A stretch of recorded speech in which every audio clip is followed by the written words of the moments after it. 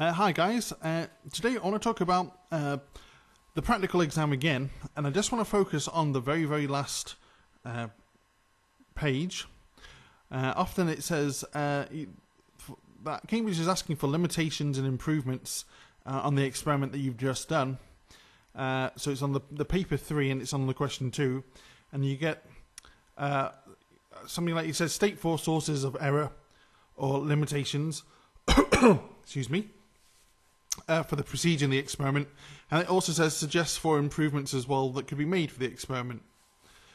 Okay.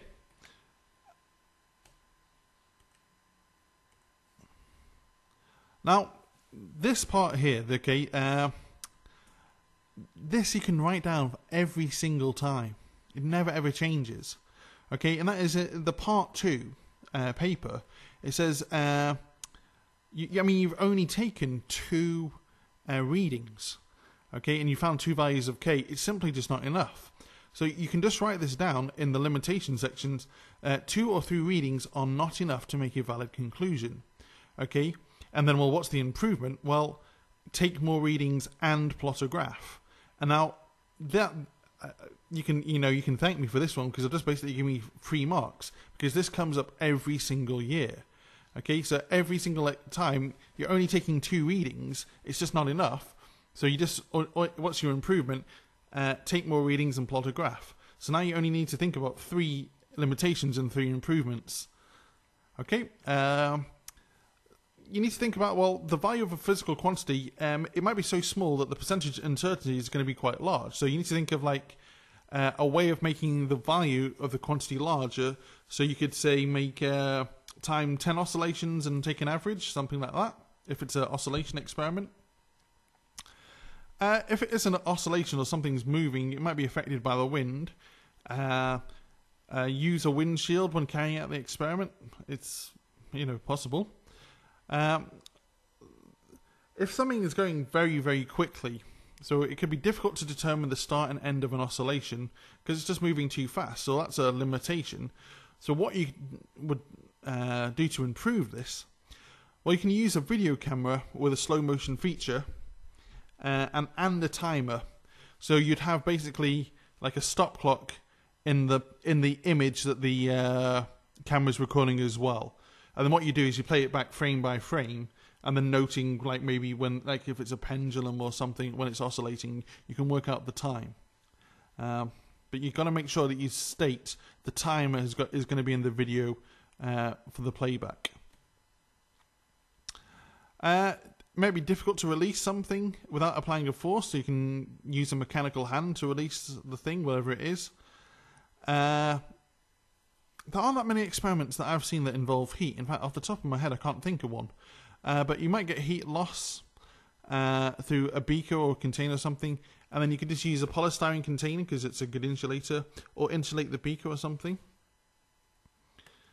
The measuring instrument is not precise enough, so maybe I remember there was an experiment a couple of years ago where you had to measure like the diameter of a capacitor, but you're only given a ruler, so it's to millimeters. If you used a micrometer, it'd be to a 100th of a millimeter, so a lot more sensitive instrument. But you're probably going to have to think of the instrument yourself, what are you going to use. So, but it'll be a micrometer if you're measuring like a diameter, like a larger diameter vernier calipers, or like the internal diameter of something, a vernier caliper would be good.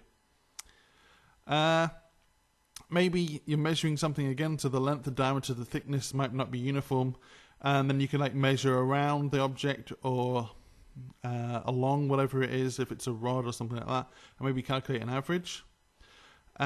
Parallax error when you're making a measurement, you can suggest a better way to measure it, and then maybe like use a mirror scale. So for something like electricity, if you're using an analog dial, okay, you're going to get parallax error with the needle and the scale in the background. Now, one fix for that is if you use a mirror scale, okay, and then there's a very tiny little slither of a mirror that goes on with the scale.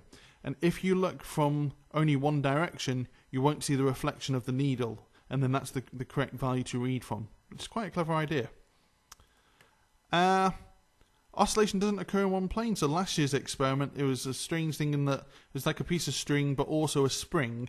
So it was meant to be like a resonance kind of experiment, and the thing was going all over the place. Now you can think about how can you make an oscillation in one plane. Well, you can trap the apparatus in such a way to make sure the oscillation only occurs in one plane. So it's difficult with a pendulum. I don't know how you would do that without causing friction.